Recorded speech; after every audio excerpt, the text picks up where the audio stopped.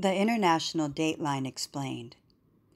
The International Dateline is an imaginary line that runs north-south across the Pacific Ocean from the North Pole to the South Pole. The International Dateline is an imaginary line that runs along the Earth's surface from the North Pole to the South Pole in the middle of the Pacific Ocean. When you cross it, you either gain or lose a day depending on which way you are traveling. If you are traveling westward, you gain a day. If you are traveling eastward, you lose a day. For example, if a traveler moves eastward across the Pacific Ocean from Wake Island, Wake Up Island, to the Hawaiian Islands on my birthday, June 25th, they will jump backwards from June 24th as soon as they cross the international dateline. If, however, they are traveling in the opposite direction, they will arrive at Wake Island on June 26th. Although the traveler seems to move backwards or forwards in time, there's no physics-defying magic going on here.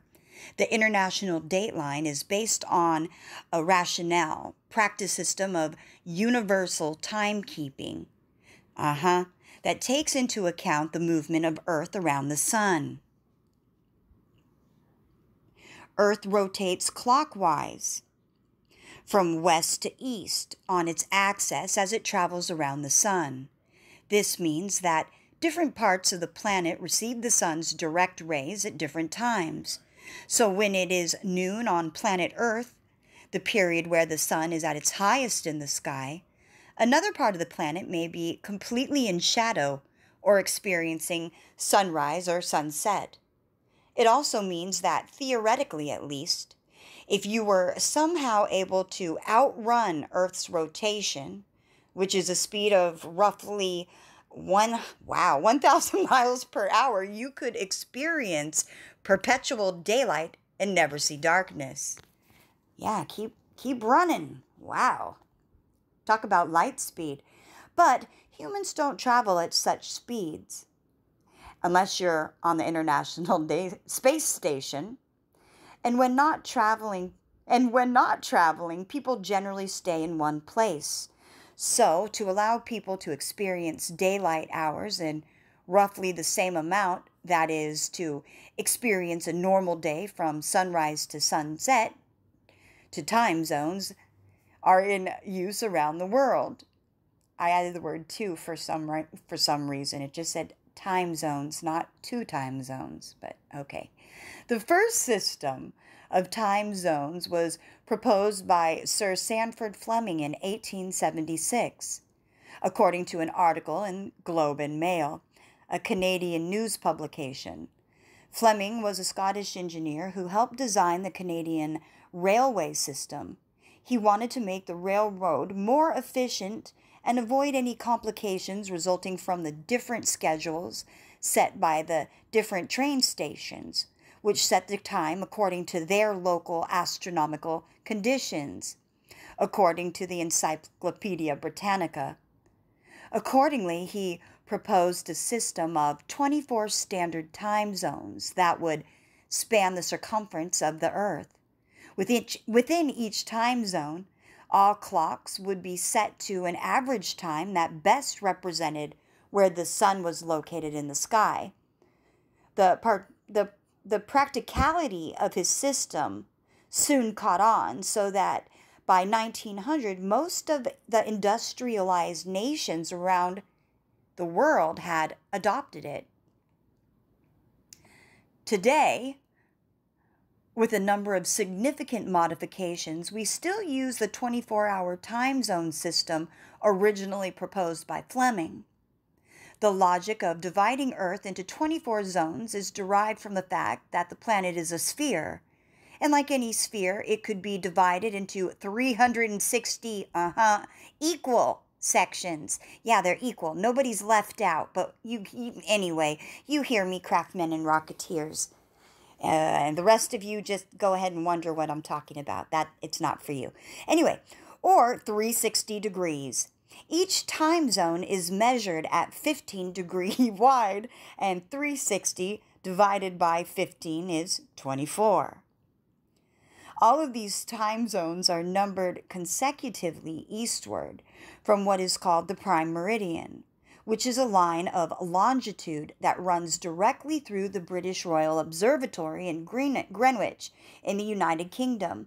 The prime meridian was established in 1851, at a time when the UK was one of the most powerful and technologically advanced nations on Earth. With a powerful navy, the British were well advanced in navigation and timekeeping, and were using the most sophisticated devices available to reckon global position and time. The prime meridian at 0 degree longitude is a point from which all other measurements of longitude are taken. The prime meridian is also where the system of 24 24-hour timekeeping that is called Greenwich Mean Time, GMT, originated. As you go east from the prime meridian, the time zone increase consecutively by 1 hour, or conversely decrease consecutively by 1 hour as you go west. But Earth, of course, does not go on indefinitely. Eventually, a point is reached when you have to start over, or jump backward or forward in time, depending on your direction of travel. Here's an example of how time zones and international datelines work. London, UK is 8 time zones away from San Francisco, California.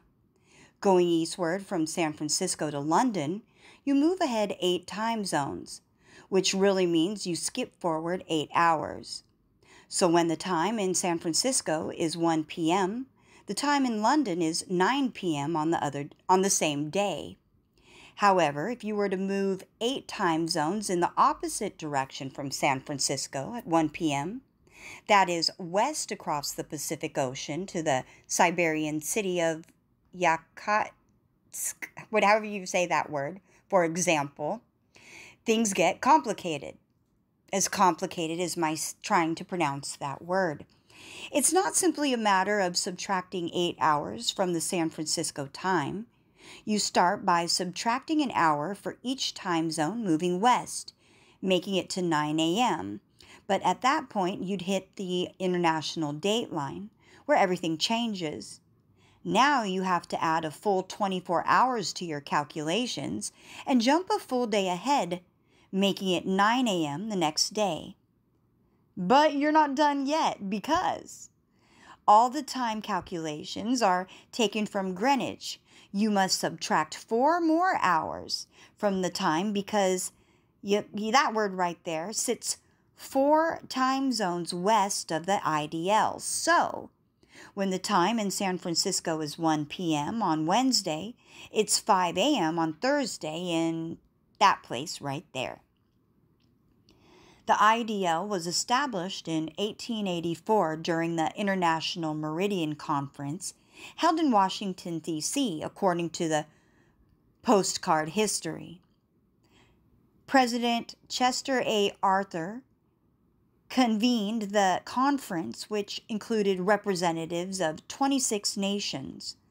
The president, like other world leaders, saw the necessity of establishing standards for an international agreement on time and longitude.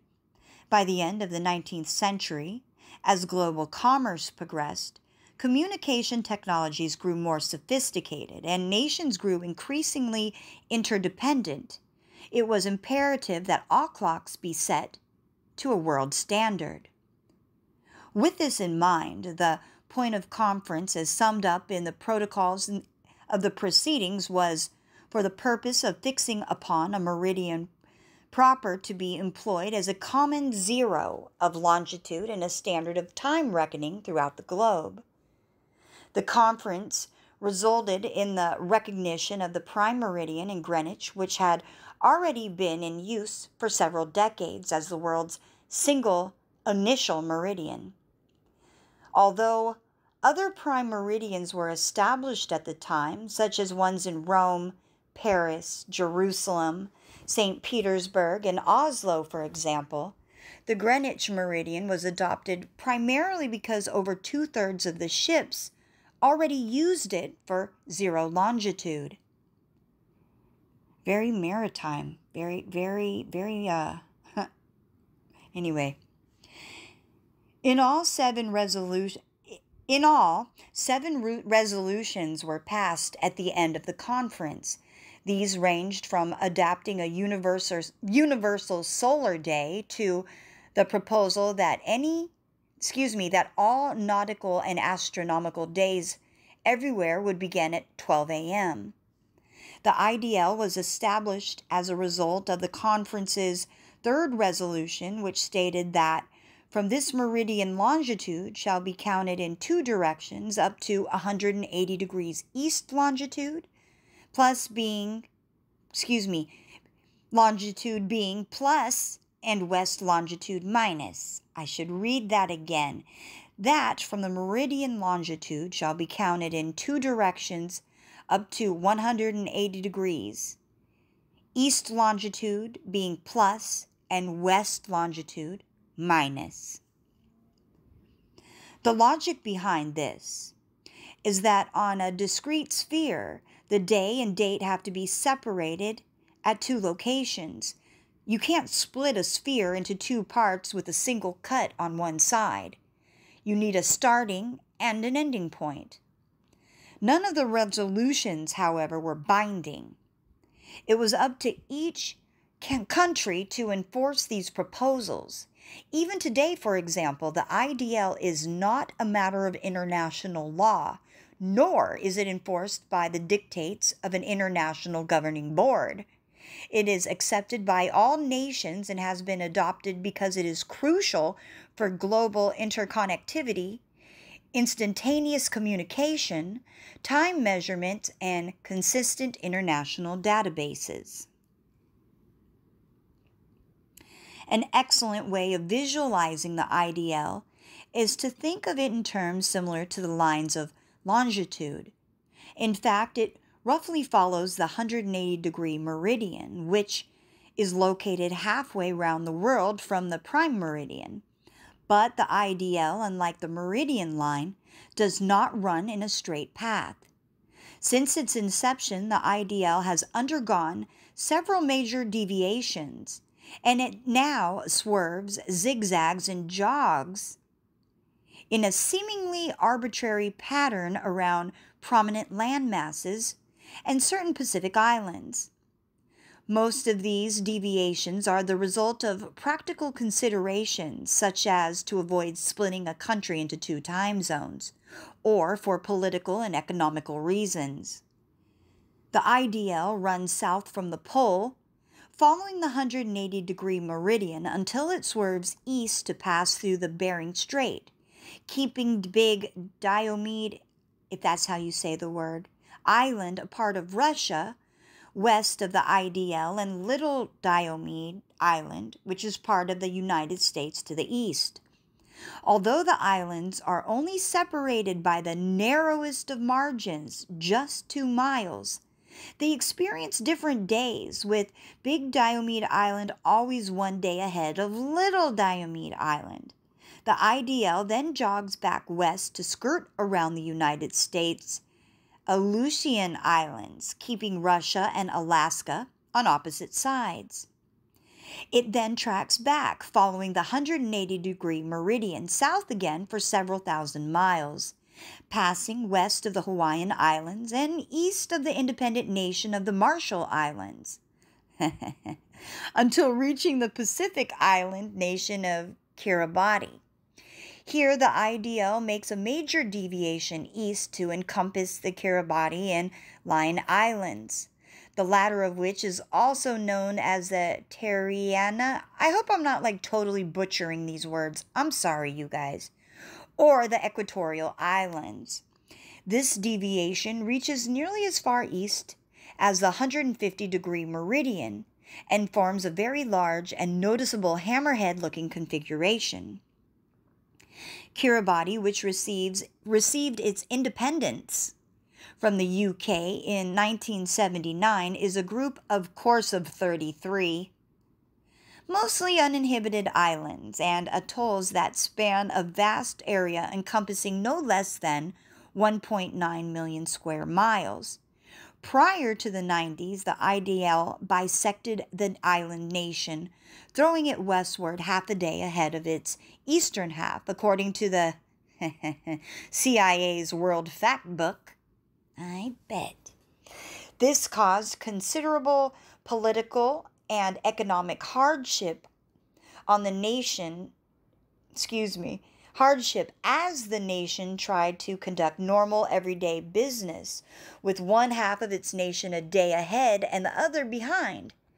In 95, Kiribati decided it had had enough of this arrangement, and seeking greater economic ties with Australia and New Zealand, extended the international dateline eastward to encompass the nation's far-flung eastern islands, thus creating the odd configuration. Shifting the dateline is a relatively easy matter, the BBC reported. It doesn't require the agreement of the other countries or the sanction of an international governing body. The country can decide for itself. It's simply a matter of publicizing the event and forming an international community of map makers. Sounds very maritime to me, very sovereign time. But I digress. Leaving Kiribati, the IDL passes between Samoa and American Samoa, keeping the former west and the latter east of the IDL. It then swerves back sharply towards the 180-degree meridian, but does not follow the meridian's exact path. Instead, it stays parallel to the meridian, keeping to the east of the line so that Tonga, the Kermadec Islands, and New Zealand are all east of the IDL. South of New Zealand, in the vicinity of Chatham Islands, which is part of New Zealand, the IDL jogs back and connects up again with the 180-degree meridian. It follows this path until reaching Antarctica, which has multiple time zones. The IDL is not drawn into Antarctica on most maps. But that's not surprising because we know Antarctica has its own thing going on. That's a whole different subject. Today, a method known as Universal Coordinated Time, abbreviated as UTC, has become the timekeeping standard. Also, shout out to you, Papa Eagle, the real timekeeper. He knows who he is. Keeper of the sacred ball game and more. In essence, it is a more sophisticated version of GMT because it is still based on the 0 degree of longitude that passes through Greenwich, but relies on atomic clocks. These devices, invented in the 1950s, are incredibly accurate and are based solely on Earth's rotation. The clocks take into account slight variations of the Earth's rotation rate that can cause timekeeping to vary.